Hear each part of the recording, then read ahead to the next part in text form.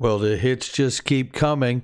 RippleNet Senior Vice President General Manager talks about central bank digital currencies running on and through RippleNet. Let's just go ahead and roll that beautiful intro and get into this thing. This is Digital Perspectives with Brad Kimes. Subscribe for new content notifications. Now, here's Brad Kimes. Come on in. All right, welcome back. You guys can follow me on Twitter at BackupBradley above at the top of the screen and everything that we're talking about here. So let's start with this. A different Ripple executive who reveals he's an XRP whale after divulging details on crypto portfolio. I wouldn't say divulged too many details. I mean, he did give some information, but shout out to David Schwartz, who did say that he holds somewhere between 1 and 10 million XRP.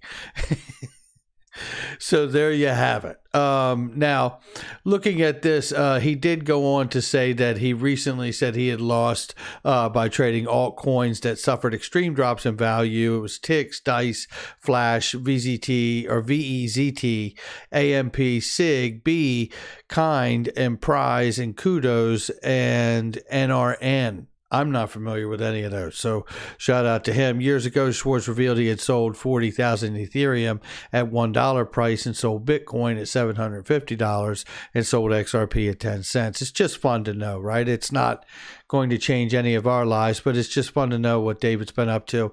But here's something you need to know, and it's not exactly fun, but we all need to know it. Be aware out here, as the crypto market is taking off, you're going to see more scammers move into the scene, looking to take advantage of all of us out here in this market. Use caution. And I know that I've had people impersonating my account as well in my YouTube channel. Make sure you absolutely look at the addresses and see what the address is. You know, I'm never going to send you anything unless it comes from digitalperspectivesnews at gmail.com. If it didn't come from there, it's not a newsletter. And I'm never going to solicit direct money from you, ever. So just know that as well. So anything you get from me comes from either my YouTube channel or from that email that I just gave you in my newsletter, period, full stop.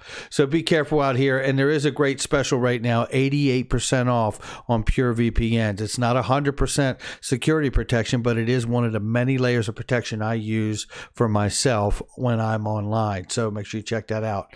All right. So now, all Pizza Hut locations accept cryptocurrency in Venezuela. Pizza Hut joins Burger King, Intercontinental Hotel, Tracky, I guess that's corrected how I'm saying it, and several other major stores in Venezuela that accept cryptocurrencies. Now, look, it's Venezuela. A lot of you are saying, hey, you know, it's not the U.S. When are we getting it here?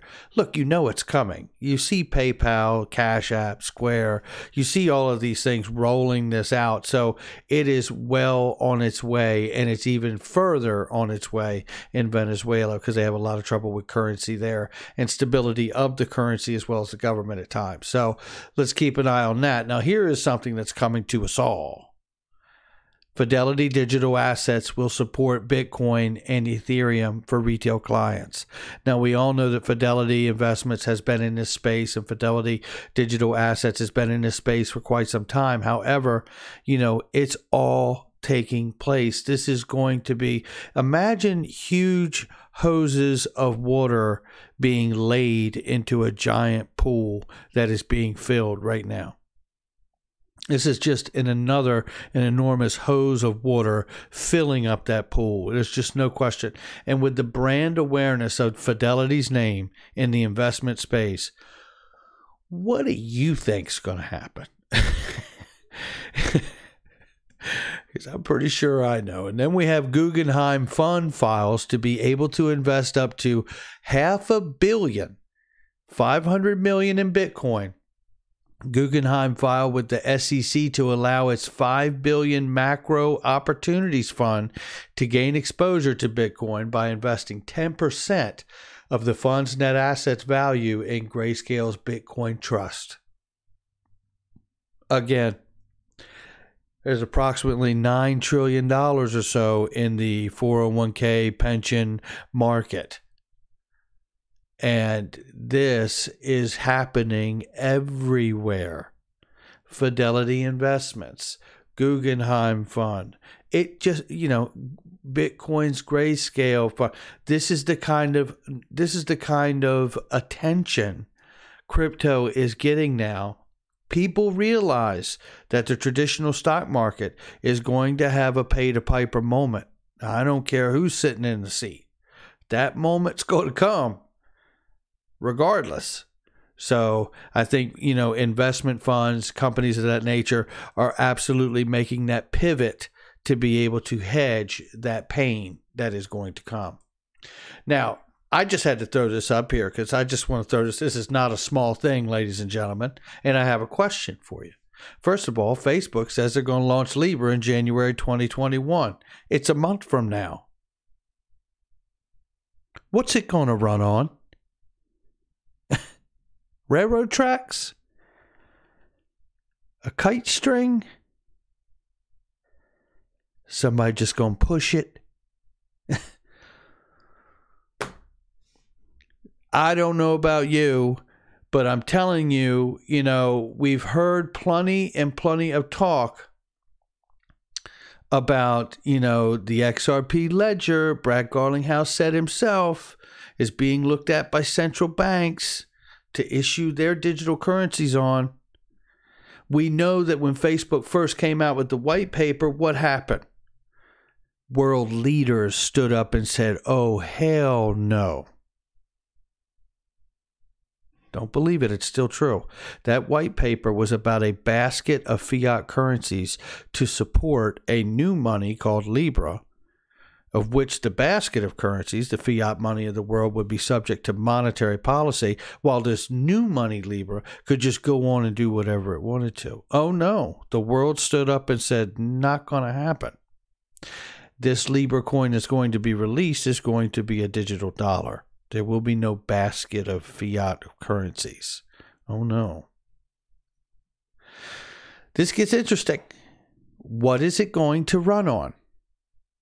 Is anyone going to tell me that Libra's network's already plugged into everything?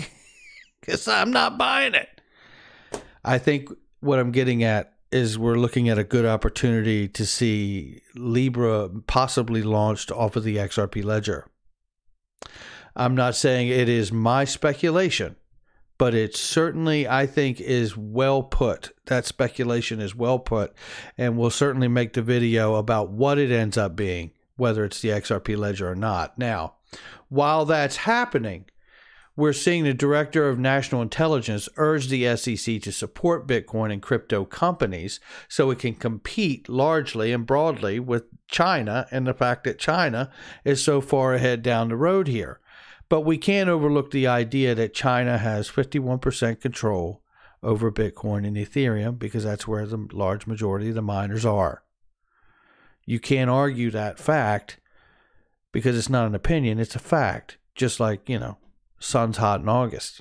It's really not up for discussion. That's what that is. So at some point, I think we're going to have to see that element of those assets be dealt with in some regulatory policy type way. We'll keep an eye on that.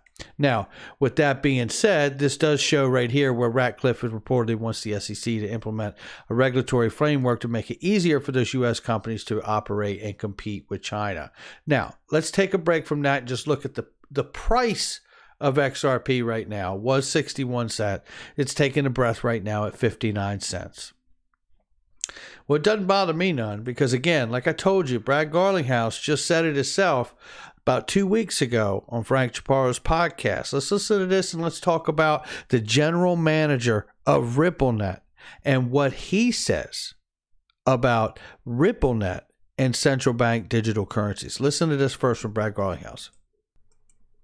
I mean, certainly we do know of central banks looking at the XRP ledger as open source technology to issue stablecoins using the XRP ledger. Oh, there you go. He goes on to say that they could be doing it and not contacting us too, but some do contact us and we try to help them with those that do. And that's to the tune that they're actually hiring a senior director at Ripple specifically to be the contact point a point of contact between central banks to help them issue central bank digital currencies off of the ledger. I think it's safe to say at this point that Bragg and Garlinghouse is a smart enough man to know not to say things like this if they don't turn out to happen. So I'm going to go ahead and walk out on what I don't believe is a thin limb and say that central banks are going to start launching digital currencies off of the XRP ledger. I'll make the video if it's wrong. Now, with that being said, we almost get like a doubling down, because here comes this article, shout out to 432 XRP. Can RippleNet bridge local CBDCs efficiently? This executive thinks so. This executive is now the general manager of RippleNet. We're talking about Asheesh Birla. Shout out to Asheesh Birla. All right, looking at the article here. Can RippleNet bridge the CBDCs? First, he goes into the line of credit. So let's talk about that for a second. This is a very short article. Stay with me here. This is going to be good. With crypto market rally finally gathering steam over the past few months, many expect likes of Ripple to take a new next step forward. A similar thought process was recently shared by Asheesh Birla, now the general manager of RippleNet, after he appeared on the latest edition of Lend Academy podcast to explain why Ripple's line of credit product may be poised to capture a new market. While traditional vendors extend lines of credit to construction companies with ease, the same cannot be said when it comes to lending to fintech companies. According to the Ripple exec, the firm can potentially solve this by not only offering cross-border payments, but by also giving them a little bit of capital for 2 or 3 days and charging them for it. There is a real need in the market for an all-in-one experience, he said, adding that apart from existing customers, there is a whole other segment around e-commerce that needs the same thing. Goes on to say, I don't think you have the right kind of financial infrastructure to support those kinds of companies, so that's something I'm really looking forward to in terms of innovating and building for in the upcoming year. While Ripple's new product offering is still in its early days, so it still is the strategy to capitalize on the growth of the interest of the CBDCs globally. Speaking about CBDC in China pilot that went live recently, Birla said, I think that everyone else is going to play catch up, to be honest. You don't have so many centralized functions that China does. The interesting thing here is that it has nothing to do with blockchain. Now, he says here also, in the light of centralized solution being offered by China's central bank digital currency, Birla noted, I think RippleNet can actually take these local CBDCs and bridge them to make money move more efficiently. Further, the executive claimed that Ripple has repositioned itself well with respect to building out RippleNet's decentralized network as it works towards linking domestic central bank digital currencies and making them more efficient. The assumption here is that Ripple intends to promote the use of the XRP asset as a bridge asset between central bank digital currencies, with the company even moving to hire the senior director central bank engagements for the sole purpose of executing this strategy, as we just discussed a second ago. This is where we're going. Like I said, there's a reason that Ripple's not hiring underwater basket weavers, because they don't need any. What they do need, however, is a senior director to help engage the central banks and get them what they need to make it a more smooth, ubiquitous process to get their CBDC launched on the XRP ledger. Otherwise, this isn't a public conversation on a podcast by Bragg Garlinghouse. Otherwise, this isn't a backup mention of doubling down and showing the effectiveness and the efficiency that RippleNet could provide to such a system. Otherwise, there's no need to have this conversation at all publicly, because if it's not going to happen or it's too much in the wings, it doesn't do anything but put you at risk as a company to project the notion of it, to only fail to achieve it. I don't know what else to say, but you take all of this and combined it with the the definition and rule change with the Consumer Financial Protection Bureau allowing Ripple and XRP to be cited as a solution for cross-border payments for banks and credit unions. You take in the definition proposed amendment change for the FinCEN and the Federal Reserve, that the definition of money include virtual currencies and explicitly by the way, and you take that regulatory motion and those changes in those agencies and combine that with this understanding of what Ripple is absolutely building out on doing,